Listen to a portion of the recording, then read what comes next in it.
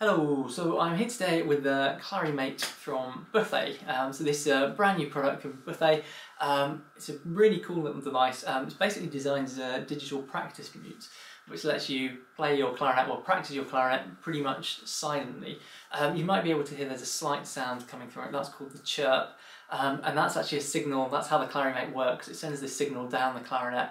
And then it can detect resonances coming back and can work out what fingerings you're playing and therefore what notes you're playing, and then it converts that into a digital sound so you can hear yourself digitally essentially.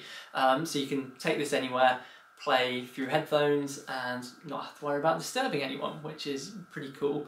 You can see it's quite a small device as well, so you should be able to fit it in most clarinet cases. But the feature I'm looking at today is the MIDI functionality within the ClariMate. So as well as being able to practice silently, it can also send MIDI data. Now for people that haven't come across MIDI before, MIDI is basically a way kind of computers and synthesizers talk to each other. So the MIDI data from this I can send to pretty much any synthesizer and I can play any sound that I want really. So the way I've got it set up today is I've got a USB cable coming out of my ClariMate. That's going into my MacBook, which is just out of shot over here. And what's happening, the ClariMate software is running on that MacBook, and in the ClariMate software you can do all sorts of things. You can tweak various parameters of the ClariMate.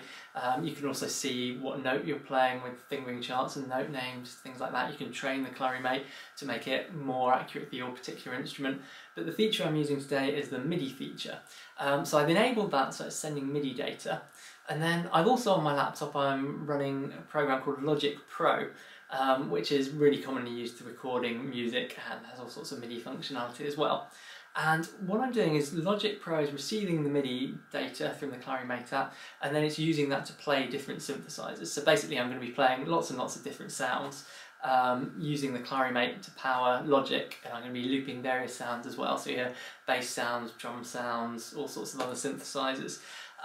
Most of those sounds I'm using today are built into Logic Pro. I am also using some from a sample library called Omnisphere. But anyway, I'm just going to play a bit on the ClariMate so you can hear how it sounds and what it's capable of.